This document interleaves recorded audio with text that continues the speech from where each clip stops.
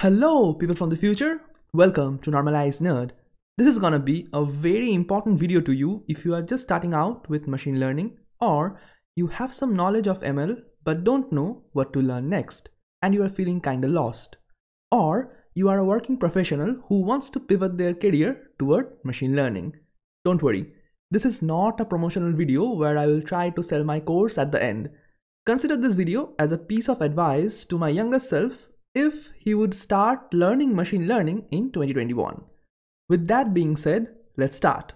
Before jumping into the roadmap to machine learning, let me say a big thank you. We have just crossed 5,000 subscribers. And recently I have started a Discord server. There you can ask your questions, share video ideas, and of course, memes. So please join, the link is in the description. Okay, back to the topic. Let's start by understanding what machine learning really is. Famous computer scientist Arthur Samuel put it this way: it is a field of study that gives computers the capability to learn without being explicitly programmed. To understand this, we need to be able to distinguish between traditional programming and machine learning. In traditional programming, we give our program two things: data and some rules or parameters. I have written test data because we judge our program's correctness based on the result of this input data. Suppose you are writing a program to check if a year is a leap year. The if-else statements in that program can be treated as rules. In another scenario, if a program checks if an image has a predetermined aspect ratio, then we can treat that aspect ratio as the parameter. The point is, we are hard coding the rules or parameters into our program, and the program produces the outputs based on that. Now, let's look at a machine learning program. Here, we input two kinds of data. The training data is for learning, and the test data is to judge the correctness of the program.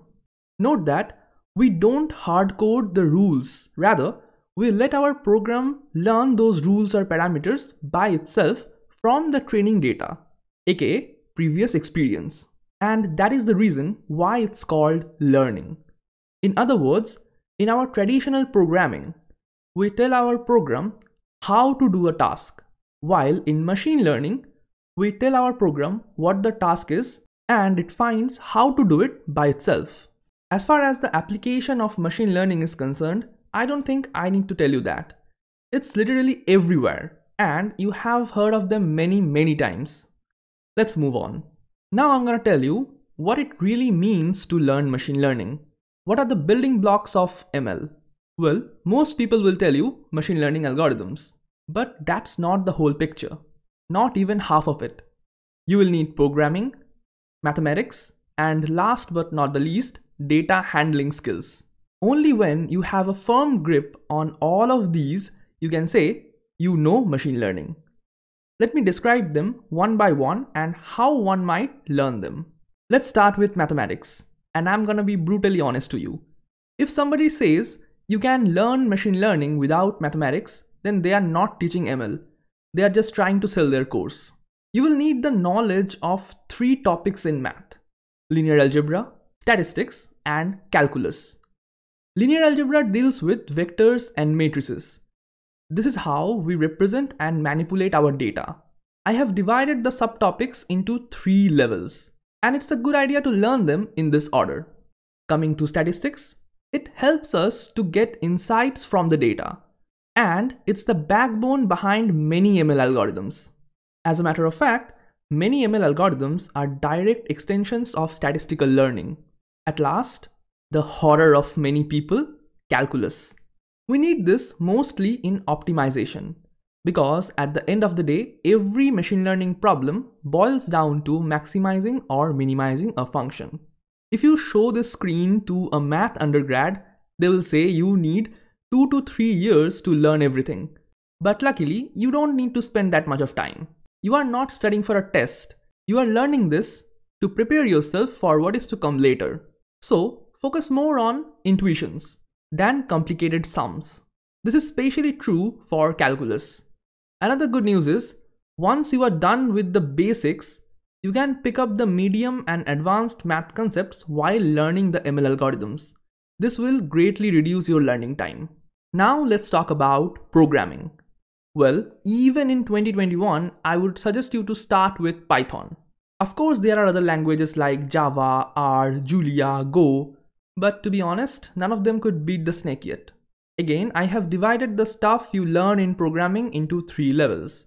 First, you learn things like variables, loops, simple data structures, algorithms, etc. Then you should learn object-oriented programming. I know many people ignore this, but trust me, as you will move toward complicated projects, OOP will be inevitable. At this stage, you should also start learning about important Python libraries like NumPy, scikit-learn, Keras, etc. At the final stage, I would recommend you to learn and implement graph and tree data structures. Why? Because many ML models are implemented using these. Now I'm going to tell you some tools that will help you in your coding journey. The first one is Google. Yeah, searching is a very important skill for programmers.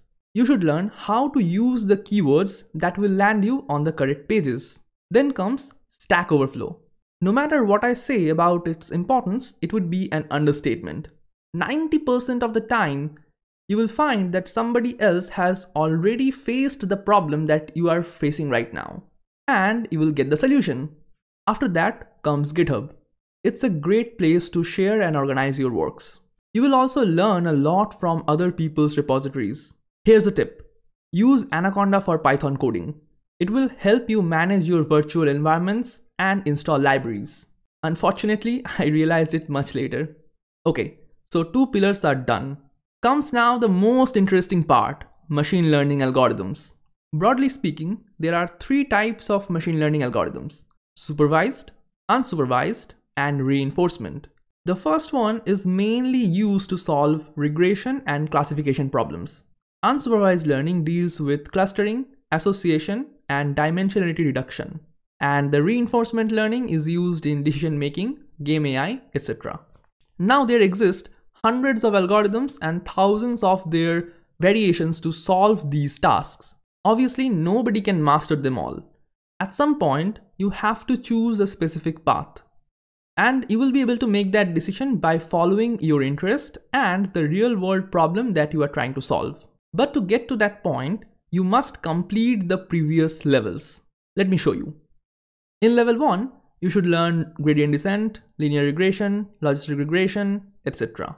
Remember, here you will come across concepts like optimization, cost function, sigmoid function, regularization that are very essential in machine learning. So pay attention please.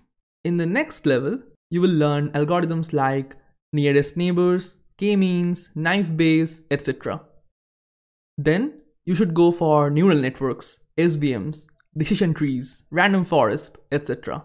After completing these 3 levels, you will have a lot of options to choose from. You can learn advanced tree-based algorithms like XGBoost, or neural network-based things like CNNs, RNNs, or reinforcement learning algorithms, and so on. Well, I personally would choose CNNs. Probably I should put a disclaimer here that everything that I'm saying in this video is completely my opinion. Obviously, this is not the only way to learn machine learning. There are other ways that you can follow. Okay, here comes the last one, data handling. As they say, data is the fuel for machine learning. And we are producing quintillions bytes of data every single day. But that doesn't mean we can use them easily. In fact, often you will find a situation like this, unless you know how to handle your data properly. Again, I have divided this into 3 parts. First comes data collection. For learning purpose, Kaggle, UCI repository are great ways to get your datasets. But when you will be working with some complicated and very specific kinds of problems, then probably you will need web scraping and official APIs and other websites if you want. The second part is data storage and retrieval. This is especially applicable for large datasets. You will need to learn about database management systems, SQL, etc. for this portion. You can skip this portion at the beginning and learn it a bit later. At least I did that. The third portion is data preprocessing. Here we clean our data, try to understand it by visualizations, remove unnecessary data, fill missing values, and so on. Only after doing these things can we feed the data to our machine learning model. Wow. Yes, I was amazed too when I first learned that we have to take care of our data so much. So this was the big picture of machine learning.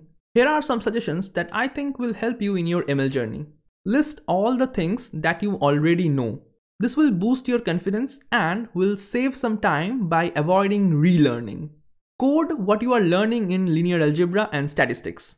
This will sharpen your coding skills and the concepts will be more clear to you. If you are at the intermediate stage, then participating in competitions is a great way to keep yourself motivated and learn from others. Plus, you can win some prizes too. This one is really important. Always implement what you are learning in theory. After all, you are learning ML to solve real-world problems, right? Lastly, please don't fall in the course loop. I have talked about it in another video too. The point is, some courses are a great way to start, but please do not keep doing courses after courses without doing any big project. No course will teach you everything that I have mentioned because it takes a lot of time. You will need to read books, blogs, watch videos, and constantly update your knowledge. Remember, you don't need to be a master to start working on a project. Just make sure you keep learning new things that are important for your project. So that was everything I had for today. If you found value in this video, please subscribe and share this video because there are a lot of people who are looking for a proper roadmap to machine learning. Stay safe and thanks for watching.